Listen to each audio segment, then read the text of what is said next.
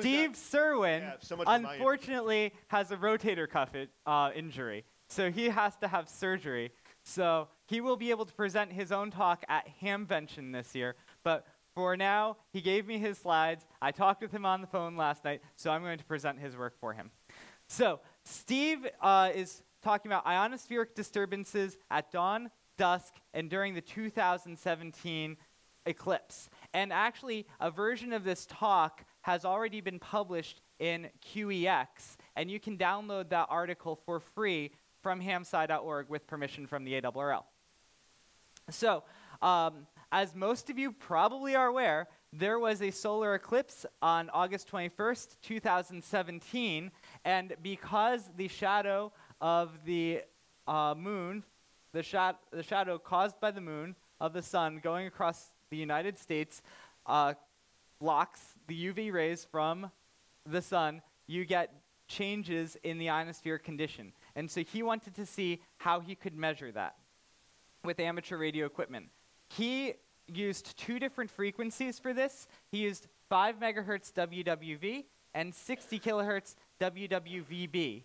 He was located in Mico, Texas, and he was listening to the stations in Fort Collins, Colorado, and the propagation path was completely south of the line of totality. But note that near San Antonio, you still had 70% partial eclipse, so you still expect to see some sort of effect over here. This talk is divided into two sections. The first section looks at the amplitude response of these signals, and the second section looks at the frequency Doppler shift response of these signals. So for the amplitude section, he had two different setups. For WWVB, he had a 60 kilohertz tuned loop antenna into a homebrew receiver, which you see right here, which I'm told that David Kasdan now is in possession of this, so he can continue to use that. And then this went out to a spectrum analyzer, out to a digital oscilloscope, and out to a digitizing device that was connected to the laptop computer. To listen to 5 megahertz WWV, he used a horizontally polarized dipole antenna, an ICOM R9000 receiver, and he took the S meter voltage out of that and sent that to the digitizer. And that's what gave him the data for the amplitude. This is an example of the 5 megahertz WWV S meter voltages and the WWVB peak and demodulated waveforms as recorded by the data logger.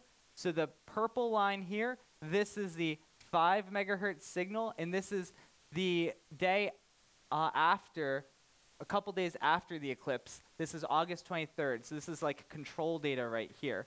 So 5 megahertz, you can see it's mostly smooth. There's a few little blips down here. For WWVB, you see the demodulated envelope voltage down here in green, and then you can see a peak envelope voltage that he did himself in pink.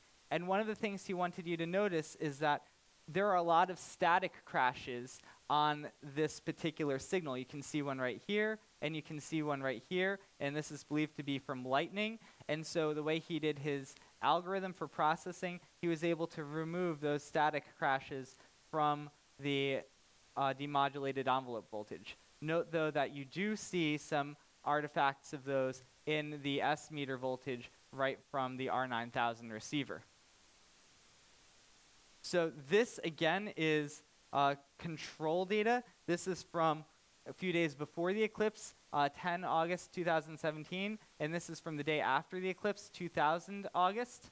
And the green is your 5 megahertz trace, and the white is the peak envelope voltage of the WWVB 60 kilohertz trace, and you can see how it's divided into night and day, and you can see that there's a lot more variability at nighttime in both the WWVB 60 kilohertz signal and the WWV 5 megahertz signal.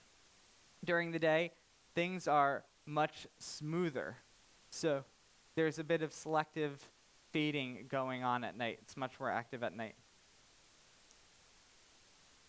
So the eclipse induced enhancement, it actually the eclipse happened during daylight hours, and so it created about a 10 dB enhancement in both the 5 megahertz signal and the 60 kilohertz WWVB signal. So this is quite a large enhancement, and this is likely due to a decrease in D region absorption as the eclipse was coming through.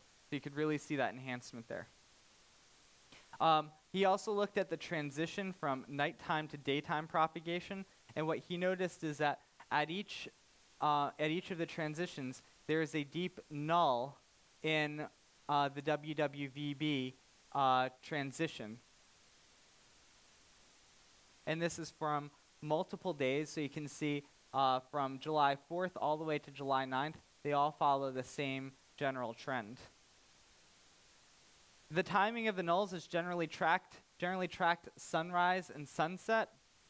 As the days got shorter, the morning null occurred later in the day, and the evening null occurred earlier. So possible mechanisms include multipath interference between the competing daytime and nighttime propagation modes of different path lengths or wave speeds. So, for instance, nighttime ground wave and daytime elevated duct or phase shifts caused by elevation-dependent wave speed. So you get possible cancellations of those signals as the propagation changes.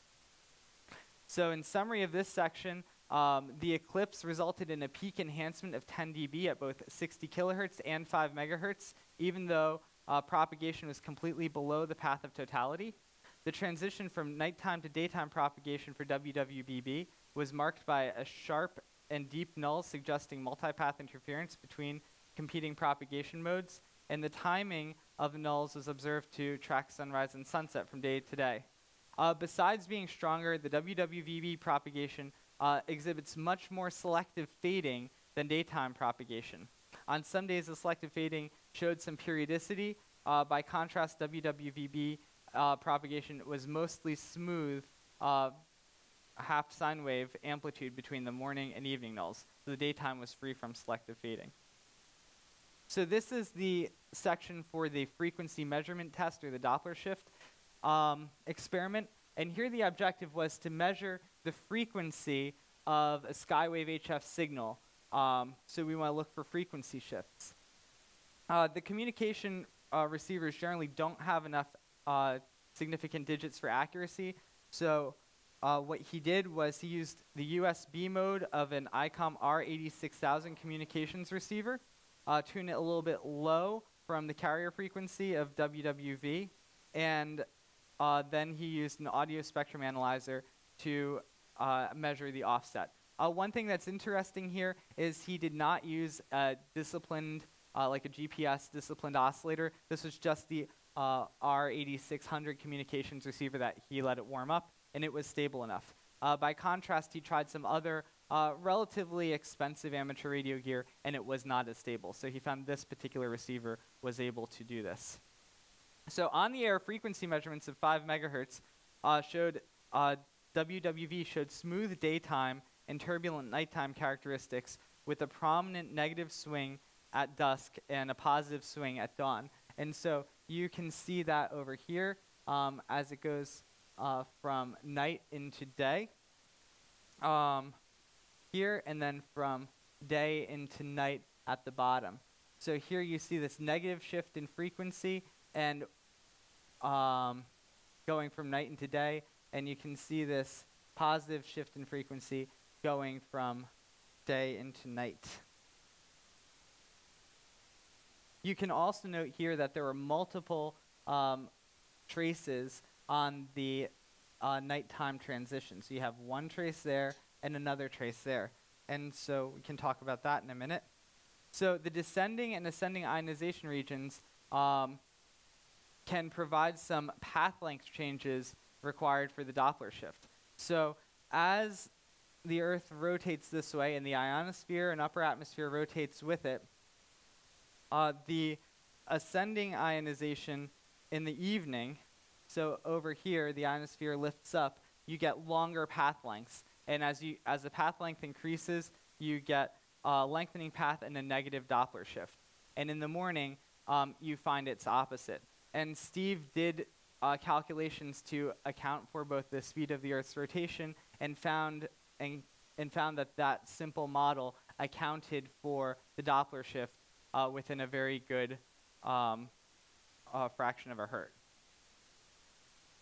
The time of the frequency shift shows partial correlation with the shadowing, but the frequency shift extends well into the full sun, suggesting a changing wave speed also plays a role.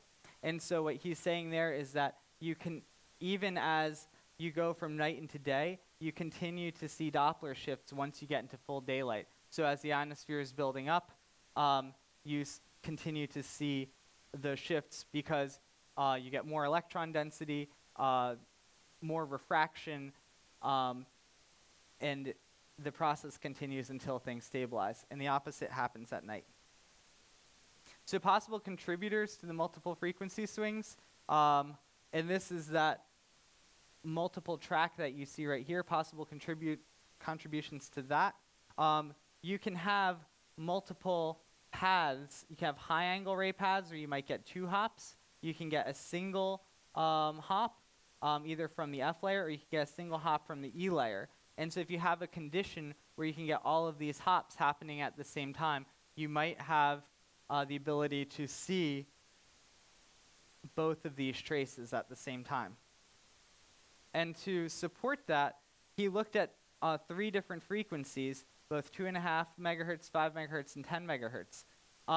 If we start at 5 megahertz, you see both traces very strongly here. If you see 10 megahertz, you only see 1 trace here. If you look at this ionogram from Austin, Texas, near where he is, it shows that the critical frequency never goes above, this is, I think, 8 megahertz right here. It never goes above 7 to 8 megahertz. So it's well below 10 megahertz, so you can't get that high angle path. So in this case, you only get the low angle paths. At 5 megahertz, which is well below the critical frequency, you get both the low and the high angle paths, accounting for both of these. And at 2.5 megahertz, you can still see both paths, but it's much weaker, especially the lower path, because this is, you're suffering more ionospheric absorption. And so, in summary, we've seen these ionospheric changes at the different frequencies, and I will just leave it there because of time. Thank you.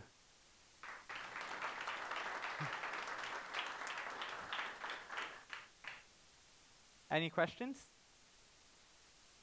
Yes, Tom.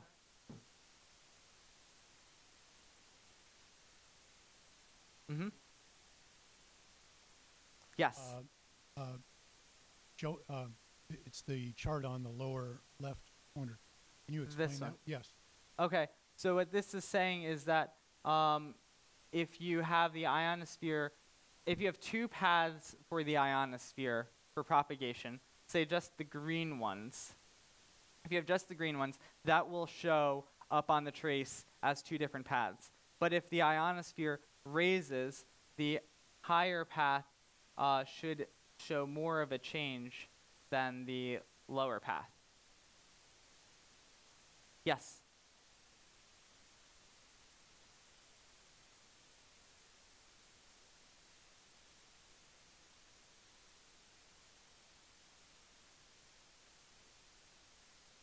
Yeah, I absolutely agree with that. And I think you'll see a number of the talks coming up next. Like David will be talking about using inexpensive receivers to measure this sort of Doppler shift, and the whole idea of distributing this personal space weather station network.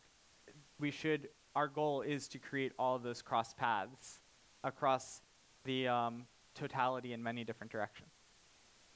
And then hopefully we can image the wave field and all of those changes. All right. Thank you very much.